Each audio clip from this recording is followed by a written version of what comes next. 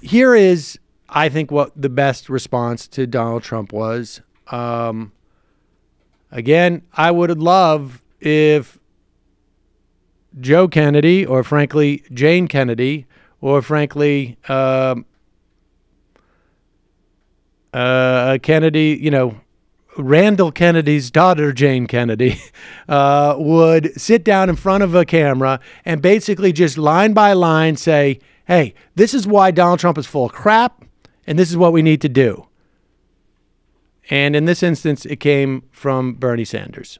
But what President Trump failed to mention is that his first year in office marked the lowest level of job creation since 2010. In fact, according to the Bureau of Labor Statistics, 254,000 fewer jobs were created in Trump's first 11 months in office than were created in 11 months before he entered office. Further, when we talk about the economy, what's most important is to understand what is happening to the average worker. And here's the story that Trump failed to mention tonight. Over the last year, after adjusting for inflation, the average worker in America saw a wage increase of, are you ready for this, 4 cents an hour, or 0.17%. Or to put it in a different way, that worker received a raise of a little more than $1.60 a week. And as is often the case, that tiny wage increase disappeared as a result of soaring healthcare costs. Meanwhile, at a time of massive wealth and income inequality, the rich continue to get much richer, while millions of American workers are working 2 or 3 jobs just to keep their heads above water.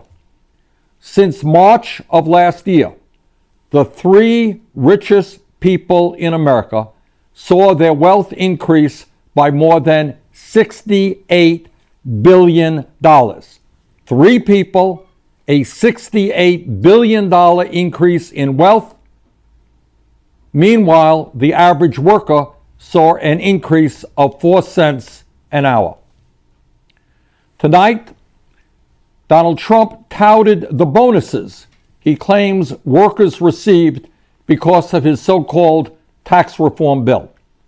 What he forgot to mention is that only 2% of Americans reported receiving a raise or a bonus because of this tax bill, 2%. What he also failed to mention is that some of the corporations that have given out bonuses, such as Walmart, AT&T, General Electric, and Pfizer, are also laying off tens of thousands of their employees. Kimberly-Clark, the maker of Kleenex and Huggies, recently said they were using money from the tax cut to restructure, laying off more than 5,000 workers and closing 10 plants. There you go.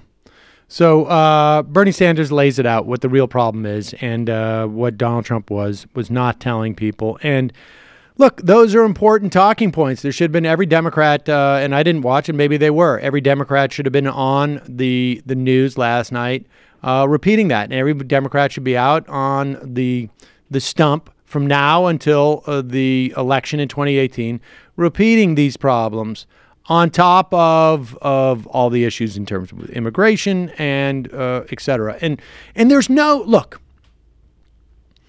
there's no indication. The only impact of a State of the Union address in this instance is how does it influence those 6, 2 dozen Democrats running for re-election in a red Senate seat. That is it. Or a purple Senate seat. That is it. That's the only difference. And that is why you go out there and you start hammering them and you make these numbers look bad, because you need to hold the Democrats together.